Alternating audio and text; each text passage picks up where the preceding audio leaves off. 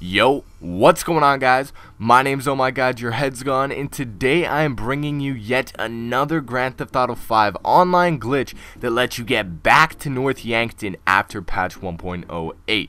So, the first method, you needed the prologue mission to get to North Yankton, and then they patched that with 1.08, but there's another mission called Bury the Hatchet that you can actually use to get back to North Yankton online. So here's how you do it. You want to make sure first that you are on any story mode character in story mode, and you have to be about 45% done the story mode, and then once you're at that point, just open up the start menu, go to game, and then go to replay mission and find the mission Bury the Hatchet. Again, you have to have completed around 45% of the story mode to get to this point, and then just accept the mission and play it through until you get to the point in that mission that you're actually in North Yankton on either Michael or Trevor, depending on which character you're playing the mission on. And then once you actually reach North Yankton, you have to have a friend send you an invite from an invite-only online session. So you do need a friend to do this.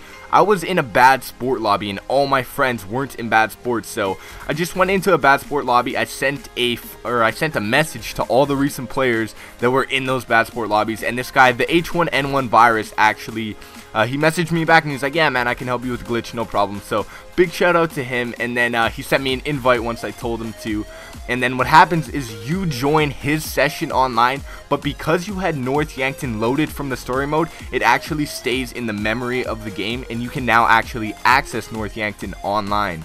Now once you're actually in that invite only session from your friend, all you have to do is get a helicopter from Pegasus or go to the airfield, anything like that, and then go to the spot on the map that I just marked at the southeastern part of the map, and then just fly over there, and North Yankton is actually going to appear about a mile out from the actual coast.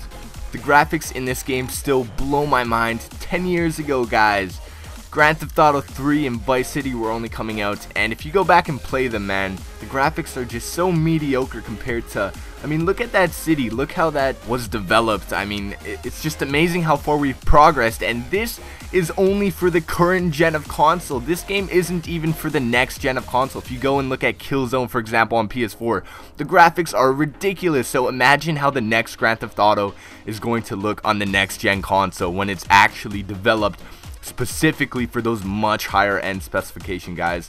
You know, I can't wait. It's so astounding to think that that city back there, I can land anywhere there, and like, it's a free world. You know, I can do whatever I want. The game has no boundaries. It's just really cool that you know, this would have never been something that people would have thought, you know, was possible. You know, you have a controller in your hand and you can actually just, you know, access this huge crazy digital world on your phone, and, you know, have fun with friends and stuff like that. But anyways, guys, so here we are in North Yankton.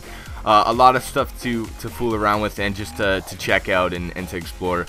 I'd never post the first North Yankton glitch on my channel, but I figured I would post this one since it got patched, and I know a lot of you guys really liked it and we're kind of bummed it got patched. But anyways, guys, I hope you guys enjoyed the video. If you did, don't forget to leave a comment down below, like the video, and subscribe if you're new. Let's try to hit 350 likes on this video, guys. That would be amazing. Otherwise, thank you guys so much for watching. Have a great day.